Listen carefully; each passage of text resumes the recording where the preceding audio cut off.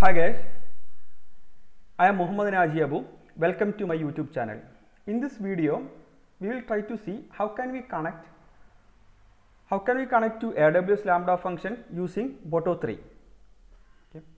So for that, first we can create a AWS Lambda function. Okay. So let me go to the AWS console. We can go to the AWS console, and here we can search for Lambda function. So just type it Lambda function, so we will get the menu. Okay. Then so here you guys will be like, by default it will be in a dashboard page. You can click on like create function. We can use the default option, then give some name. So this will be like get demo something, hello world.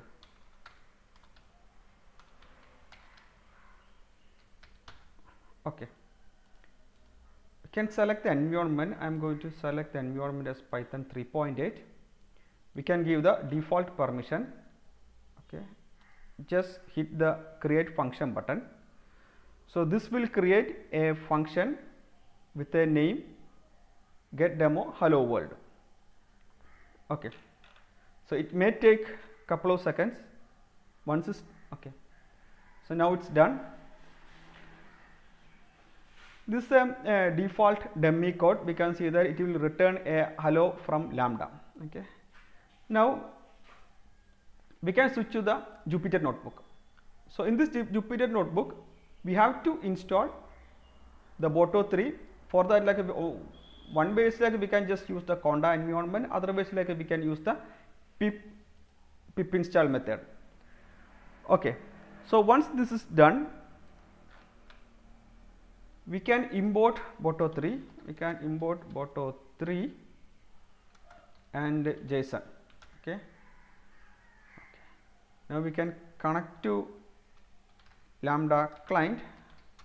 We can say that boto3.client Lambda.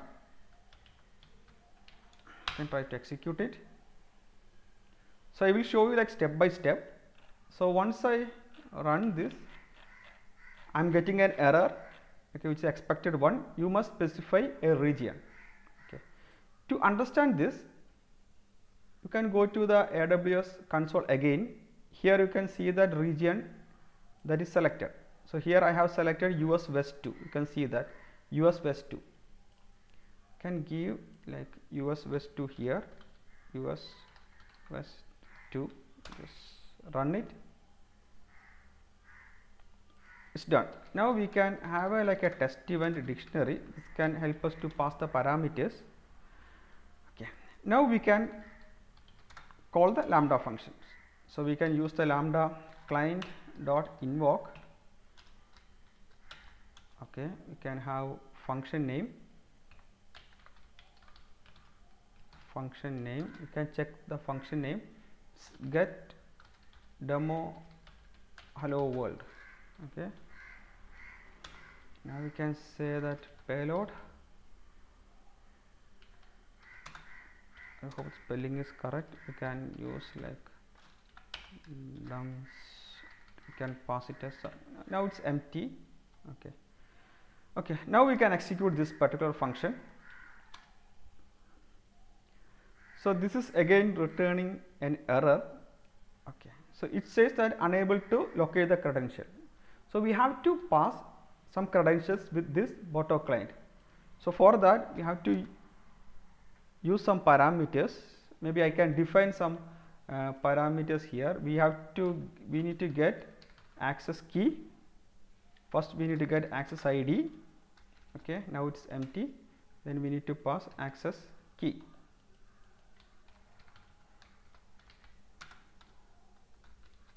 Okay.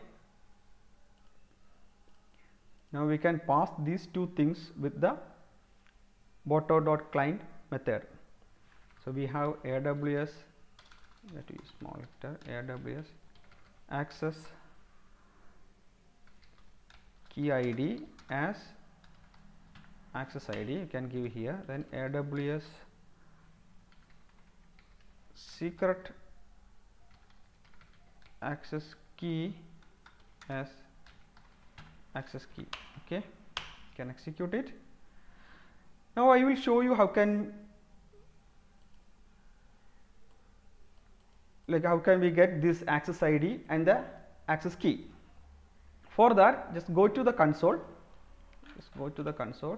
then type search bar, just type IAM. Okay, just click on it. We can create a new user with this permission. Go to user, there is a left part, like you have a menu called users. Just click on it. Click on the add users. You can give like demo hello. Okay, it's not that good name, but I just give like demo hello. You can enable programmatic access here. Just go to permission, click on attach existing policies. Here we can search for Lambda function. I'm going to give like full access.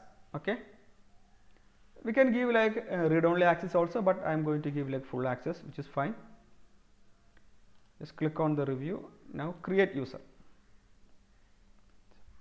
So once created the user, we will have the access key and the secret key. Maybe I can download it if needed. I'm just copying this access ID. Let me copy this access ID here. Okay, now let me copy the access key. Okay, this is also done. Let me run it. Now run the boto client.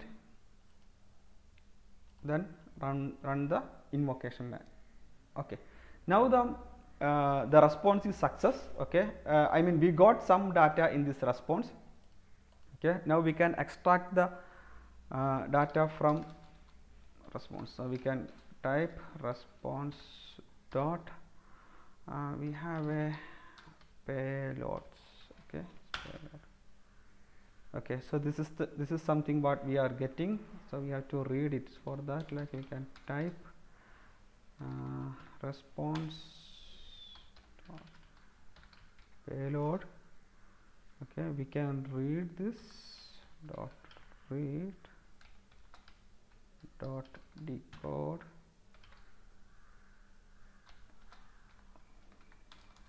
UTF 8.